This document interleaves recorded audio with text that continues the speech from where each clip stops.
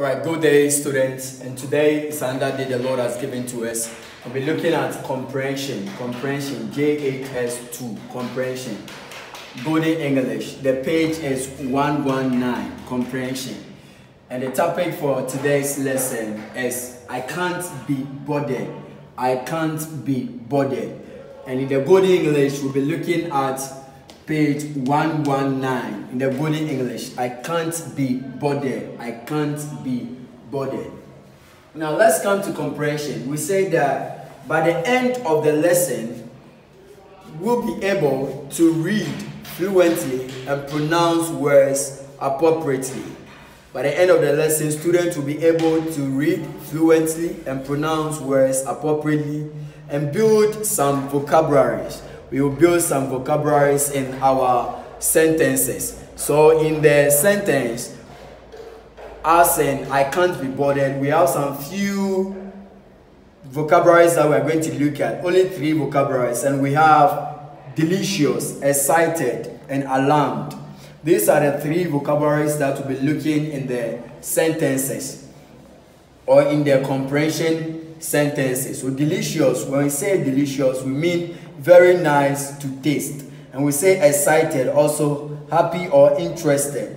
And we say alarmed, either worried or frightened. Either worried or frightened. So these are few vocabularies that we will see in the comprehension exercises or in the comprehension. The topic is I can't be bothered. I can't be bothered. And the page, let me remind you, page 119. That is in the Golden English. And let me read few questions here in the comprehension exercises. Kweku Asari and his wife Dakwa lived in a small village. They were farmers. They grew cash crops like cocoa and oil palm. I'll take the sentence again. You can see that these are the sentences written. These are the sentences. These are the sentences. These are the sentences written. These are actually the sentences written. These are the sentences written in the comprehension. Kweku Asari and his wife Dakwa lived in a small village. They were farmers. They grew cash crops like cocoa and oil palm. Now, how do we answer this question? We are going to look at the question very carefully. Then we'll look at one of the questions in the comprehension exercises. It goes like this. What cash crops did Asari and his wife grow? What cash crops did Asari and his wife grow? You can see in the passage, it says Kweku Asari and his wife Dakwa lived in a small village. They were farmers. And the third sentence says they grew cash crops like cocoa and oil palm. Like cocoa and oil palm. So our question also says, what cash crops did Asari and his wife grow? So the answer will be, you are going to base on the passage. The answer is in the passage.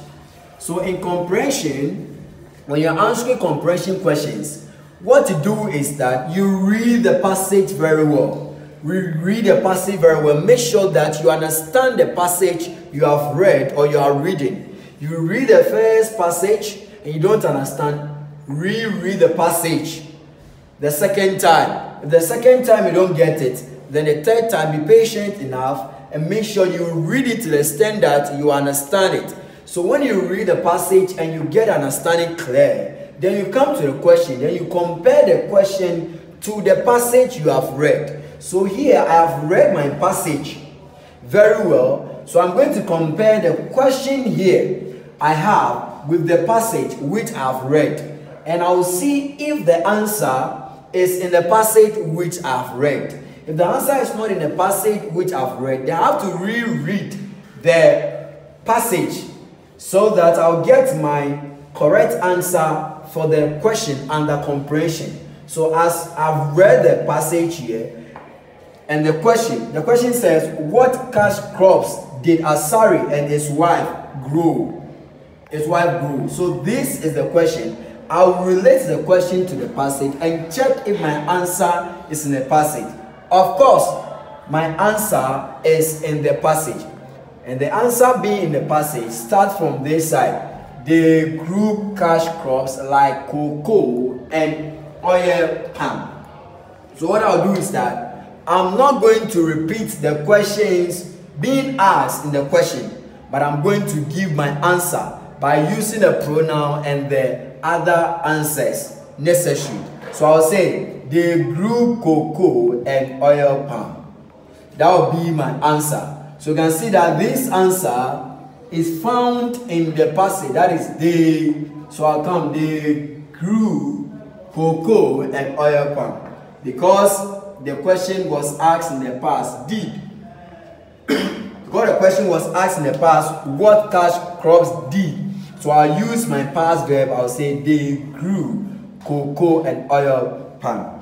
These are few examples of answering comprehension questions. The topic is I can't be bothered. I can't be bothered. So you are to read this Golden English page 119. You are to read all. So when you finish reading, we have some certain questions under, which very soon we will see it in our assignment.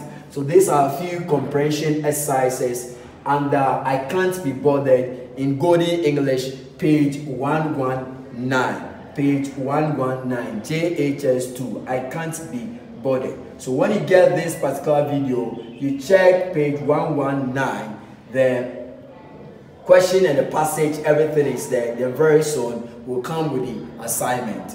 God richly bless you for having a nice time with me. Bye.